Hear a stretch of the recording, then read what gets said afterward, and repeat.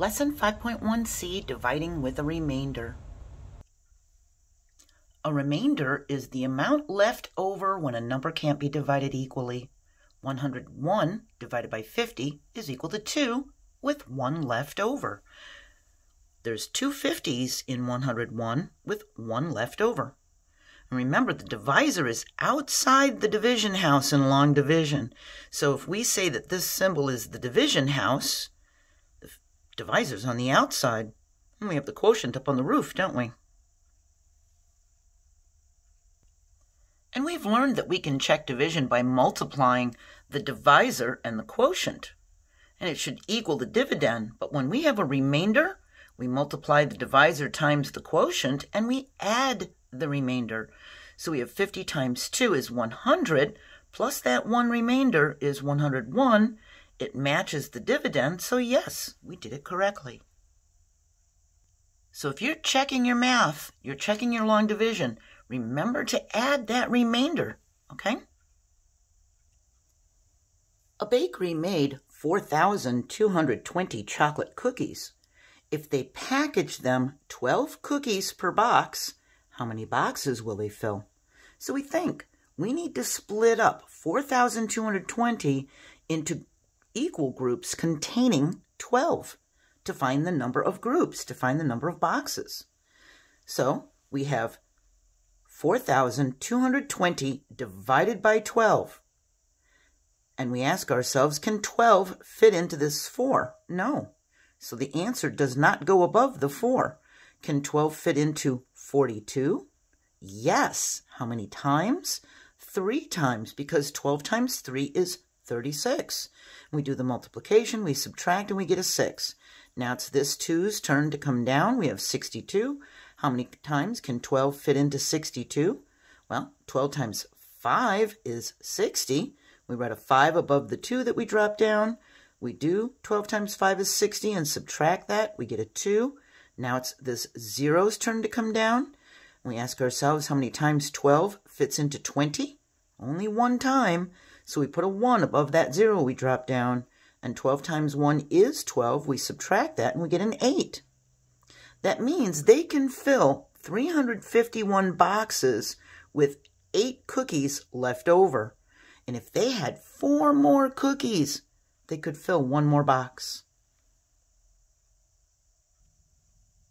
As we learned in 5th grade math video 2.7, we can write the remainder as a fraction by using the leftover as the numerator and the divisor as the denominator. So we would have 351 and 8/12.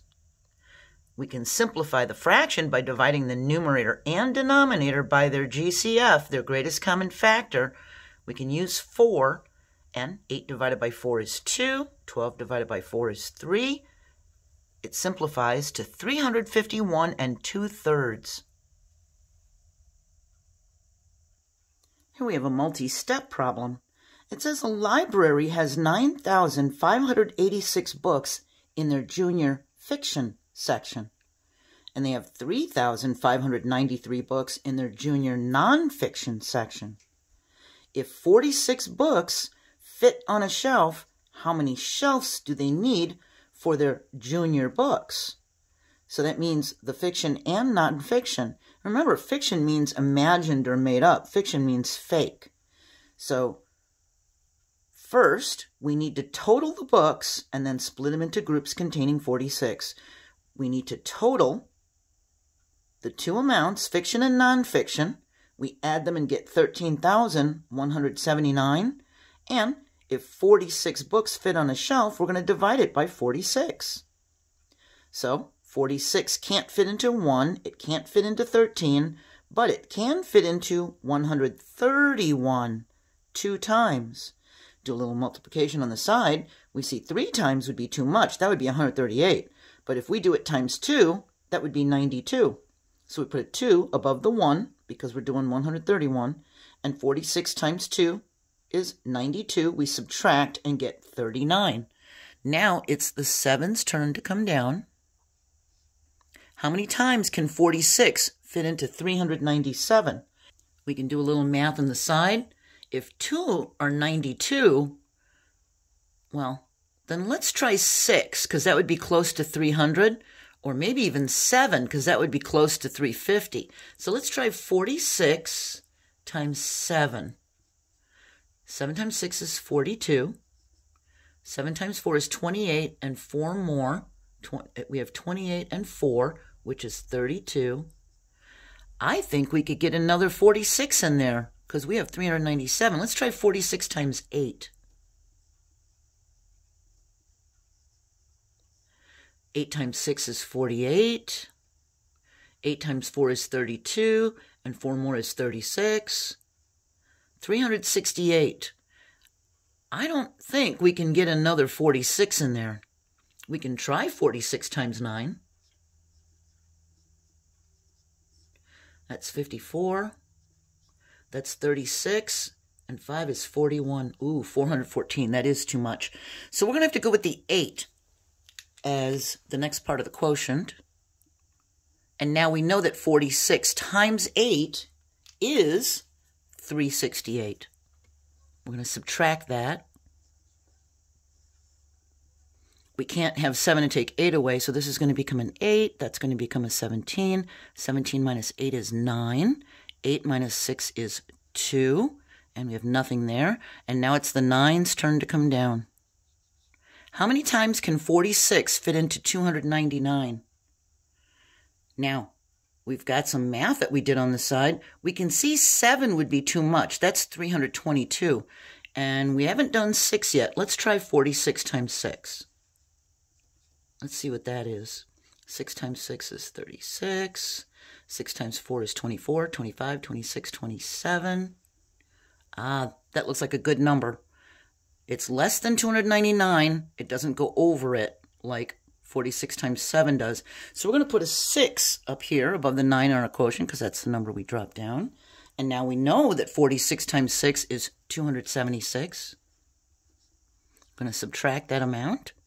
9 take away 6 is 3. 9 take away 7 is 2. That means our remainder is 23.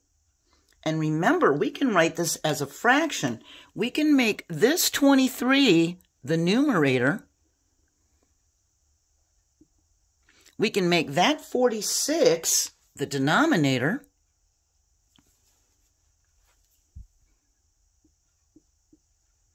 And you know what? 23 is half of 46. We can divide the numerator and denominator by 23 as their greatest common factor. That means we have 286 and a half. 286 and a half shelves for these books. There's 286 full shelves, and there's another shelf that's only got 23 on it, so that's going to be half full. If we had estimated this, we could estimate this as 13,000 divided by 50. And that would have been about 260, which is close to our quotient, so it's reasonable. But remember, if you get stuck doing this, do a little multiplication on the side to help you figure out if you're too high, too low, what's just right, and then you'll know what to subtract. And remember that what's left over is the numerator, and the divisor is the denominator, for our remainder to be written as a fraction.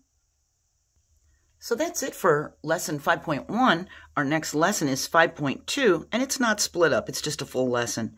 And keep in mind that the description of this video is going to have links to 5th grade Math Chapter 2 Long Division videos for you to review.